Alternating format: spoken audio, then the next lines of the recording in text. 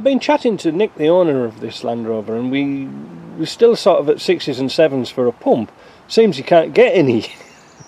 I haven't sent the old one away yet, because we thought to ourselves, well, we need a new pump anyway, and by putting a new pump that we know works onto this engine and getting it running, well, that means that we could eliminate the pump. However, there's something sort of wrong about this motor. I don't know what it is, and it might not be the pump. You know something? I'm very tempted to take this head off while we're waiting, because I've got a free day today. But I noticed something interesting when I was looking at this. I'm going to take all these pipes and rubbish off here, but you see this engine mount in here? Can you see how it's bent? Because you obviously got to take that bung out there for the oil wear, for the oil passage. And you see, this is a red block engine. Now, if it was MOD, everything's usually painted orange, blue, should I say. So, has somebody changed this motor? It doesn't look right either. Do you know something? I wonder if somebody's wondering if there is something wrong with this engine. Let's pull the head off. Let's take the cylinder head off and let's have a look. So what do we need to get this engine off? Well, we're going to take I've already got the air cleaner out of the way. It wasn't a very good idea to put a hold down clip here at the back, but never mind. It's Land Rover, isn't it? Top hose off. I'm going to take these hoses off completely, get them out of the way, and I'm also going to disconnect the hose for the breather, so flip that out of the way. Injectors out, they've been tested, so we're going to put them in a bag and keep them clean. And then, what else? Well, it's rocker shafts and bits and pieces. Oh, we're going to take off the exhaust manifold. That's not a big deal. So let me get on with those few things before we start taking the rockers and things like that off. The exhaust manifold bolts on here were extremely tight. So rather than snapping them off, I took the manifold off and just pushed the manifold back with a block of wood. I had to undo the clamp. That was quite easy to get off. I want to replace the gasket anyway. There's something to maybe observe a bit, I really don't know. But the intakes on here look more wet than these ones here for some reason. I don't know why that is. I would have expected, look, the exhausts look okay. I don't know what we're going to find in here. Perhaps nothing. Anyway, next thing, rocker shaft off. We have to take these 13mm headed bolts off, and then these bolts that hold the head on. Now, I don't particularly like this idea because it can, well, you have to loosen everything off. So I'm going to loosen all the head bolts off all at the same time, and then take the rocker shaft out. So I'm about to take the head bolts off and take the rocker shaft off. I'm going to do everything at the same time. You could actually take the rockers separately, but first of all I'm going to loosen off all the bolts off the head. Now this is important. Generally speaking, when you tighten up bolts on a head, you start in the middle and you work to the outside bolts, if you see what I mean. We are going to do the opposite way around. We're going to start at the outside and work in, and that'll prevent a little bit of warping. These old heads were quite nice and rigid, for not so much of a problem for warping, but the TDIs, well, being aluminium heads, not very good. I bashed out that lifting hook at the end, that eye, and disconnected the pipe for the oil feed. So let me whiz them off. I'm just going to use my impact gun to whiz them out, the bolts. I'm not going to use a bar and do myself a mischief, but I will put them back in using a torque wrench. So here's something interesting that you could do. I've taken all the 3/4 inch bolts out, or 19mm head bolts here. They're all loose. You have to notice there's 2 studs on there. They're for locating the gasket. You can use the studs and the nuts again on these engines, so that's pretty good. But what's happened is, because I haven't undone the 13mm heads on here yet, that the head's pushed up using the force of the springs. Sometimes you have a hell of a job trying to get the head gaskets off, but This is a little bit of a cheaty way of doing things. Right, so let me get the bolts gathered up, take the 10 mils off, the 13 mils, and then we'll take the shaft off. Once the shaft's off and out of the way, we take off these little caps off the valves and keep them in a bag. Keep them all together. Alright? Sometimes they can get dropped down here. I have seen them on the TDIs actually fall down here because they're actually smaller than that. And we'll get rid of that gasket as well. And so the next thing, we're going to get a bit of cardboard and we're going to punch holes to keep the push rods in the same place. But what we're going to do is going to test the push rods to see if they're flat. Yeah, should have said straight. An old habit I've got into when I'm taking push rods out is get a piece of cardboard, I point a V at the front, so that's the front, punch 8 holes in and put the push rods through all in a line as you take them out. Now the thing is about that, some people say, oh, it doesn't matter, they're all alright. But, well, it's a habit you get into and it keeps them all together. So let's have a look and see if we can show you how these push rods can be checked for straightness. I'm quite fortunate to have a nice piece of granite that's been ground, so I know it's flat. You can also use a bit of plate glass or some flat steel and run it around like this. Now although there are some different markings on and different bits of oil and stuff, you can see when you roll it, it's nice and flat. That one's a good one. We're going to test all 8. So I've got the head ready to come off. Just as a little bit of advice, get a piece of wood or something to drop that onto straight away, because it's damned heavy as this head and it's not really advisable to lean over like that, not unless there's 2 of you. So I'm going to stand inside the engine bay and hopefully I can get this off without doing myself a mischief. Right, let's have a look.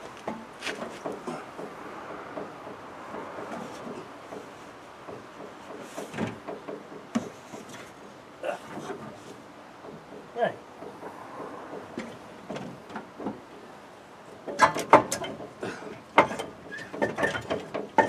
Oh gosh, look of wood fell out.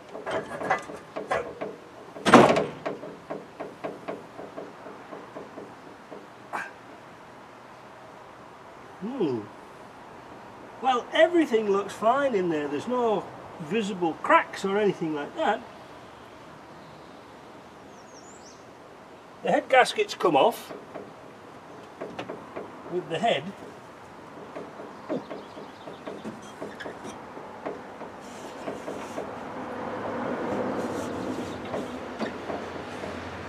Ow, that was heavy. There's no scars in the cylinders or anything like that. A bit of rust. Let's take the head into the shop and have a look at it. Right, the head's in the shop, but let's have a look at the head gasket.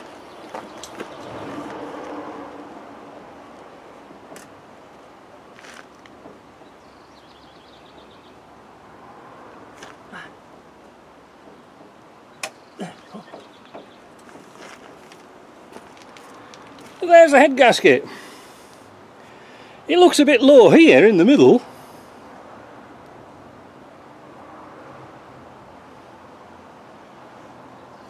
It's sort of on its way, look. So I'm glad I changed it because it's gone through to the... it's worn out a little bit. That would be on number 3 and 4 here. But there again, compression was good, but it shouldn't have caused that misfire. Let's get a bit of paper towel and clean it up. So, I cleaned off the head gasket.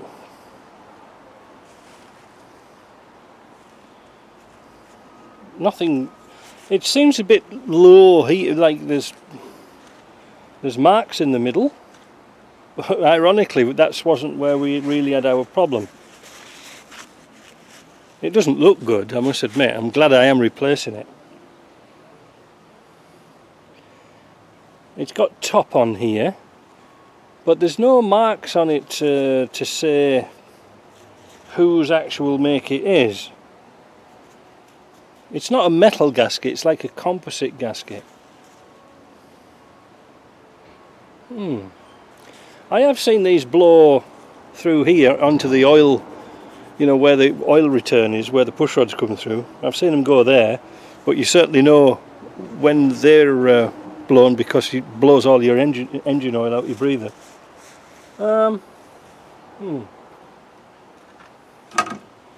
What a mystery. Let's have a look at the engine. I quickly wiped off the block with a paper towel, and specifically looking at the V's to see if there's any cracks. Now I don't want to turn this engine over if possible, because obviously we've got the timing belt off. Well, you can see there it's not bad. There doesn't look anything untoward, does there? So let's go and have a look at the head. One real quick way to test for valves is not seating properly. Just fill them full of parts washer fluid and just leave them. Go and have a cup of tea and then come back and see if any levels have gone down. And if you can, get a flashlight and have a look at the valves themselves and see if they're dribbling by. They seem okay to me. I know it's a crude test, but I don't think this engine's done many miles, to tell you the honest truth. There's no ridge wear on the block. Everything's nice and clean. It's not gungy inside. Let's have a look at the gasket. Not the flap, not the jack. I'm glad I'm changing it, because look at that head gasket, that manifold gasket there. That was about to blow.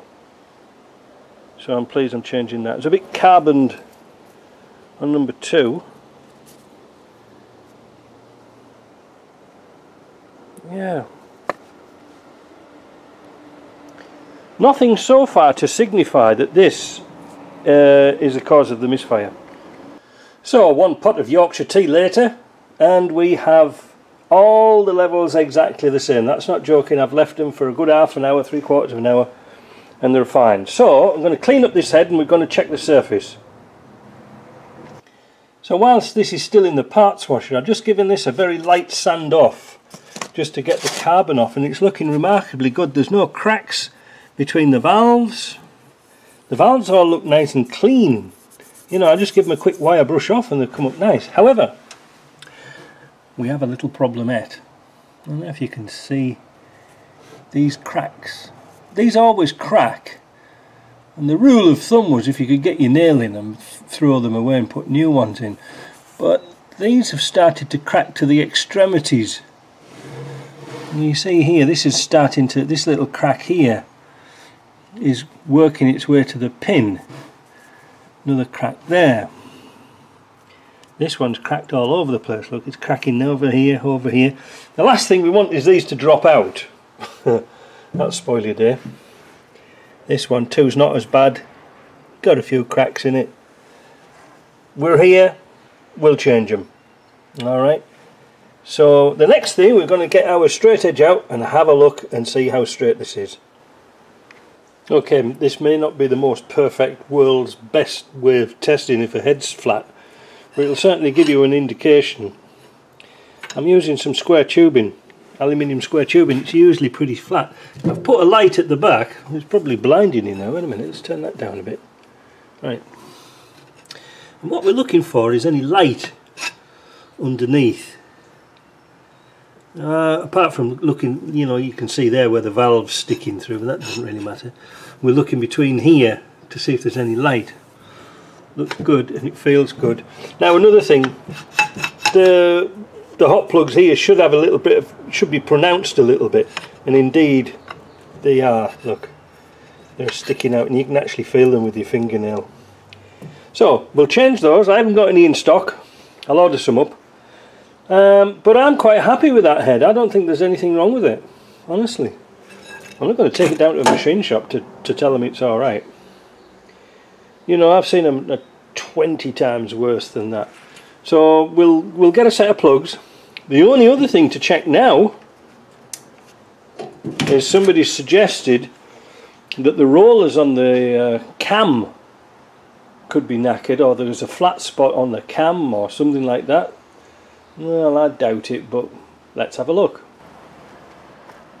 What we're going to do is take some of these little bolts out of here. These hold the cam followers in, or the lifters as they call them over here. Now, we're not concerned about number 1 and 2 because they were running fine. Well, let's have a look at the back ones. We're just going to take one out at a time and see how they come out. So I'll jump inside and do myself a mischief, and then we'll show you. We'll take one out at a time and have a look and inspect.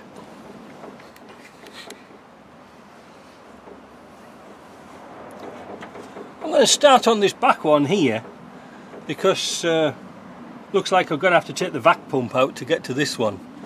So I'm sick of getting in and out of this car. These have been held on with a bit of Loctite. I've got a sneaking feeling these have never been out before. So with a pair of pliers, I don't know if you can see this, we're going to pull out the lifter, make sure we know which is front, and try not to drop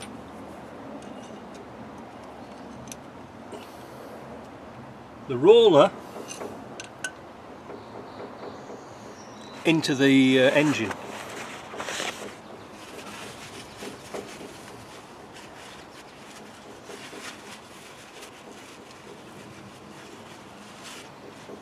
That's what we're looking for. All beautiful and clean like that.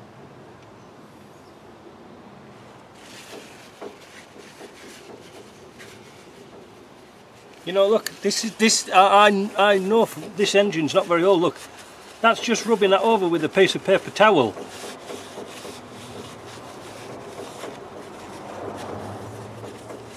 See how clean that is?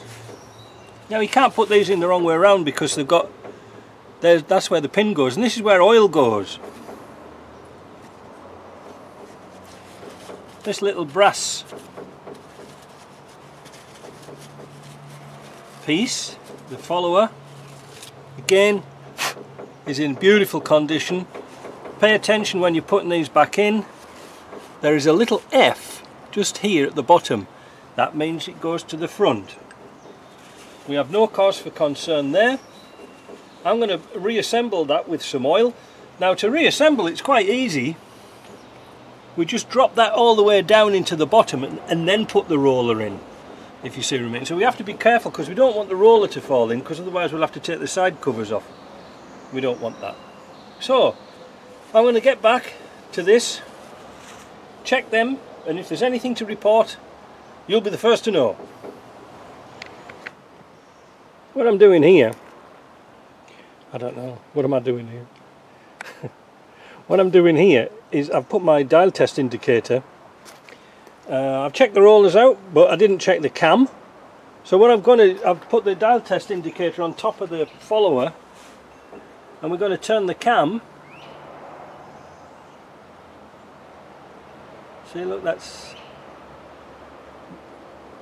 there, she's starting to hit the peak,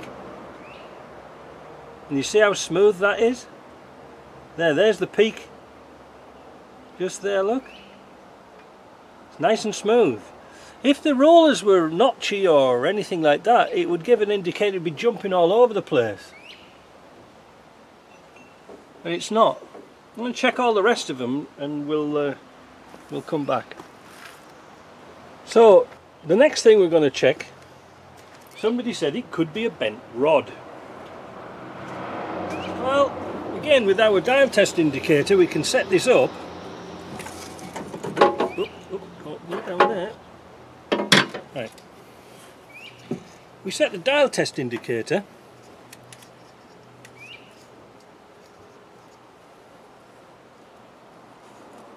bit fiddly.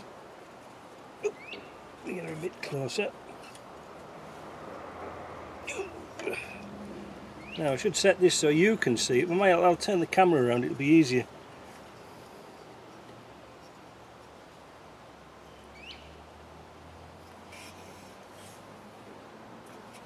Yeah, I'll bring the camera over this side.